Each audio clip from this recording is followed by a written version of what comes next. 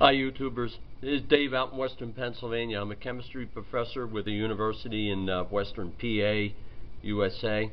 I work with thin film composites. I work with microbead gels. I work with aluminum and zinc air batteries. And I just want to show you nothing pretty here, but it's a prototype. There's the multimeter set up, the voltage. And I'm going to take a reading of this material I have in a plastic weigh dish. I'll tell you more about it in a minute. And that's paper toweling. It's over activated charcoal as an oxygen gatherer. And then in there is this gelatinous substance that I made. And it's packed over aluminum foil in that plastic weigh dish. Let me put this down and see if we can get a reading here of the potential. Let's see what we get. A hefty 1.24 volts, 1.25 volts. I'm not even passing any air through it. I'll have to put air holes in the plastic dish and spread the surface area out on this. I'll be adjusting this. But that's your aluminum air battery. And I'll peel this thing back. What was the current on it? I think I was drawing about 10 milliamps.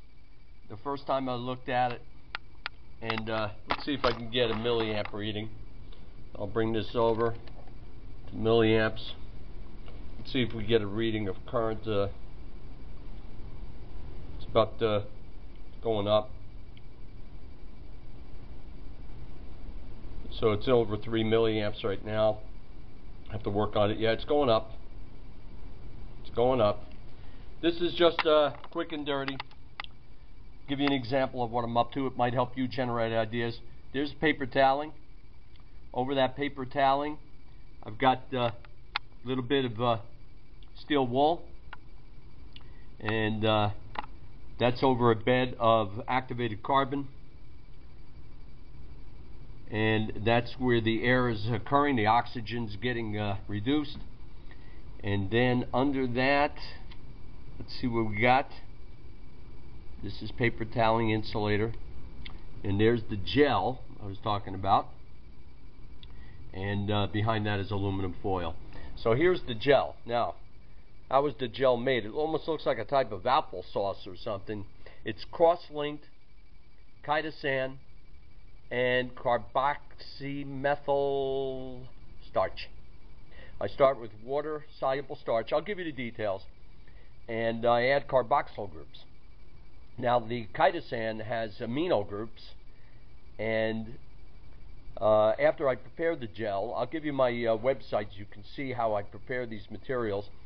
I mix them together in a 1-to-1 mass ratio, the chitosan and the carbomethyl starch, water-soluble starch I start with. I mix them together. I cross-link with aqueous glutaraldehyde, and it gels out around pH 6.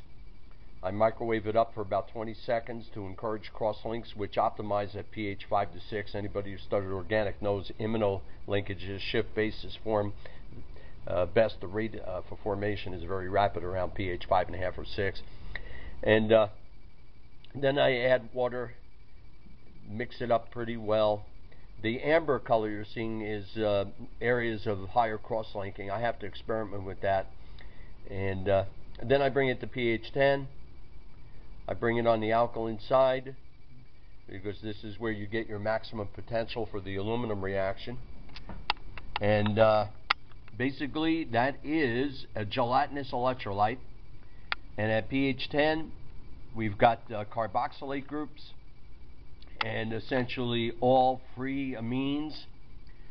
And if I bring it up towards 7 or 8, I should have, according to the Henderson-Hasselbalch equation, buffers and the pKa, pKb of the amine, ammoniamine, I should have a lot more charged nitrogens, ammoniums. The cross-linking takes up some of the nitrogens, but then my goal is to make charged polyelectrolytic membranes, gelatinous membranes, and try to develop this into aluminum air batteries. So I'll put all the details down, and this gel has been drying in a fume hood for about 24 hours. And if it dries out, I'll upload what it looks like, and then I will throw it back into water, and it will soak up and absorb water. So there's a lot of advantages to using a gelatinous electrolyte, and it should lose moisture a lot faster, and there's good diffusion through there. Hey, thanks for watching. Bye for now.